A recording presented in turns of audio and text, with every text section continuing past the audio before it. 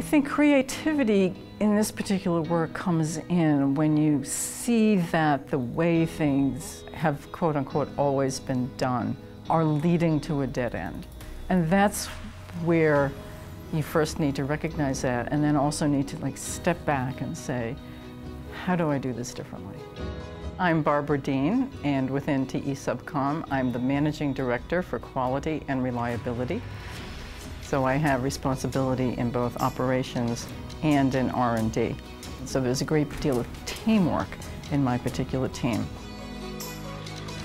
She cares about the younger folks. So I think people look up to her as an example.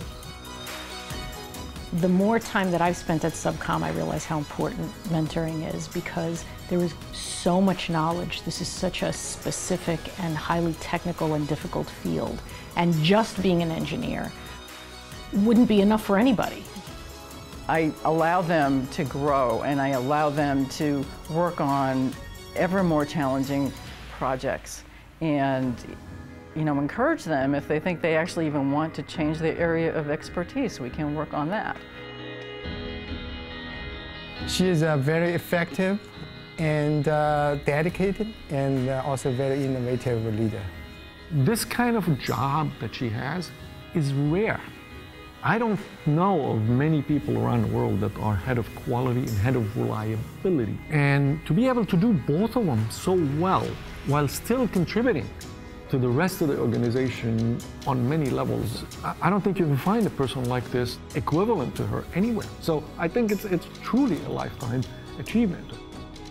I would just like to add my congratulations to Barbara on this well-deserved award.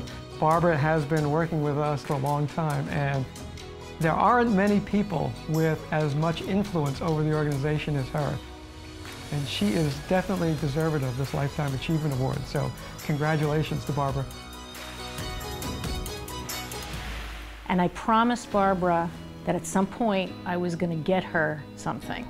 And she's watching this and she knows what it is. So Barbara, this will be waiting for you when you come back to Eatontown. With a Lifetime Achievement Award, you've earned the right to display this on your desk.